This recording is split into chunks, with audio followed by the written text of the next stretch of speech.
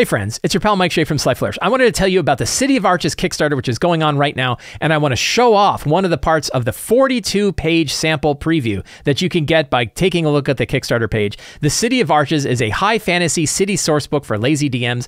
It's a product that I've been working on for the last 2 years. It's an excellent city sourcebook that lets you drop a city into any fantasy role-playing game, any campaign world of either your own building or other published campaign settings, and yet gives you a place where you have unlimited sources of adventure, both for exploration, role-playing, combat, all the diving into dungeons, exploring deep caves, finding interesting lands around there, and dealing with people from all over the multiverse, all in one city. I'm really excited about it. And today, I want to show off one part of the free preview that's available and talk about how you'll find other versions of this in the main book when the main book comes out. In the book, we have lots of locations with all sorts of different plots and character arcs and adventure seeds that you can use to build your own adventure.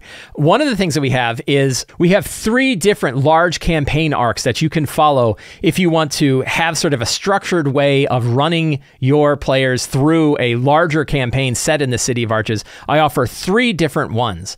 And in the sample chapter, we have one of these, which is known as the Key of Worlds. The whole idea behind the Key of Worlds is that in the City of Arches, there's all of these archways. These archways are largely dormant. They generally don't do anything. Every so often, a spark will happen and like somebody from another world will show up with no memories of how they got there. They're introduced to the city and they become part of the city's population. The arches used to be portals to all kinds of other worlds or all kinds of other lands that were all used by this terrible tyrannical ruler, now known as the Nameless King, because all aspect of his visage have been removed from society, been removed from all of history. There is another campaign arc called The Rise of the Nameless King, which is about the Nameless King being brought back into power. But then there's this campaign arc called The Key of Worlds. There was an artifact that probably the Nameless King had in his possession known as the Key of Worlds, which let him open up any of the archways to any of the worlds that he wanted to go to.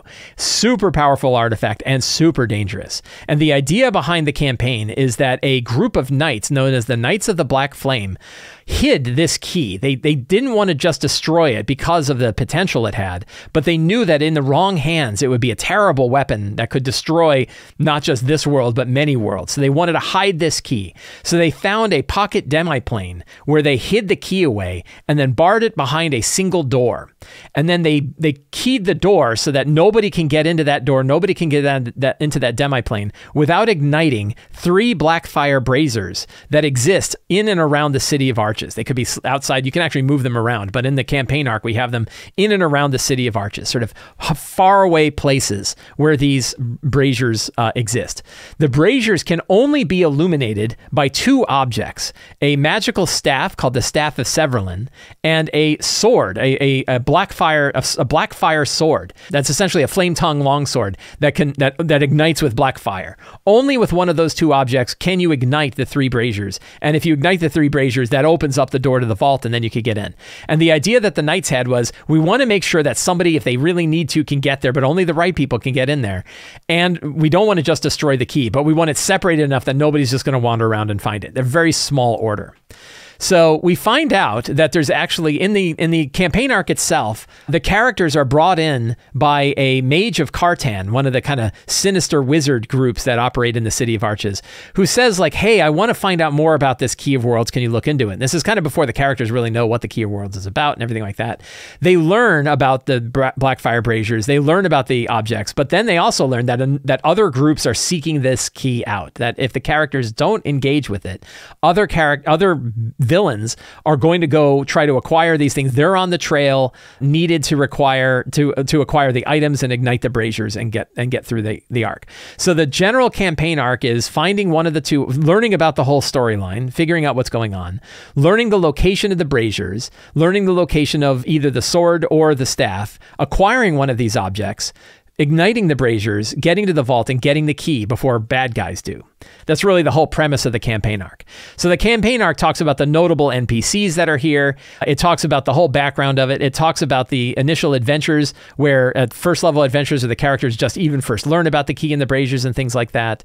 And then they go on this quest where they have lots of different choices about where they're going to go. Do they want to go get the sword? Do they want to go get the staff? They get to pick which one they want to go to. And I've been running this campaign arc for my home game. I've been using Level Up Advanced 5e in order to navigate this, in order to run this campaign, which has been really working very well. And the players went and acquired the Blackfire longsword, but then they said, we want to try to stop them from getting the staff. Well, I'm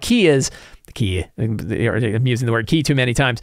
The staff is already picked up. They're going to find out that somebody already acquired the staff and that the evildoers have the staff too. The reason why that's kind of an important aspect of this campaign arc is if the characters get both items, then nobody can get the key and they're fine. As long as they bury those two items, nobody can get the key. That's why there's two. From a game design standpoint, that's why there's two. Because the other one, the bad guys can get one, the characters need to get one. And then it's a race for the braziers. Who's going to be able to ignite the braziers as they go? And it can either be that the characters themselves, if they're motivated, ignite all three braziers before and then unlock the door. Or it could be that the other group is also igniting braziers and you want to try to outplay them to see who's going to get which braziers. And then at the end, all the three braziers are lit and then they go to the door and open the door. So that's how the arc works. That's how the campaign arc works. And it's about a 5-page, 6-page arc for each one of these.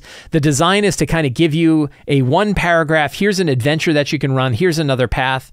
The path for each of the braziers, for example, has sort of 3 adventures along the way. If you're going for the brazier of the Nameless King, you go through the Endless Warrens, you go through Dragon's Reach, and then you go to the Temple of the Nameless King. If you're doing the brazier of Greyon, you go to Sunken Revia, you see the Abhuman Effigy, and you go to the Shattered Keep. So there's like different like little adventure paths that exist in parallel that the characters can choose from while they're opening this up. So pretty neat design, and just one of 3 different campaign arcs that exist inside this game. And you can actually mix them together. So there is also the Rise of the Nameless King can be another campaign arc. And you could either run that one independently, or you could kind of do what I'm doing, which I'm sort of weaving the two together so that there are groups that are trying to bring the Nameless King back. They also seek the key, but their motivation is slightly different. And that way there's another set of adventures. And of course you can fill this thing with side quests about how they go and they pick up other things along the way, how they get in the way of the other group that's trying to figure things out, and all sorts of stuff like that. So I think that this is in my opinion, what I'm trying to do is build a way that instead of giving you an entire single campaign adventure and then you kind of having to rebuild it and refix it up and make it the way you want it, that I want to give you the skeleton for a campaign that you can build from to build your own campaign the way you want it to work in this city. So I hope you'll check that out. Again, this is available in the 42-page sample preview along with initial adventures that you can run either as part of this arc or just adventures to run in the City of Arches. It's all available in the City of Arches sample chapter, which is part of the City of Arches Kickstarter that you can reach in the notes below to join the City of Arches Kickstarter. I hope you check it out. Again, best way to support me, and also you're going to get an awesome product at the same time. Please check it out. Please tell your friends. I hope you really enjoy it. I'm sure you'll really enjoy it. I'm super excited about this product. Thank you very much.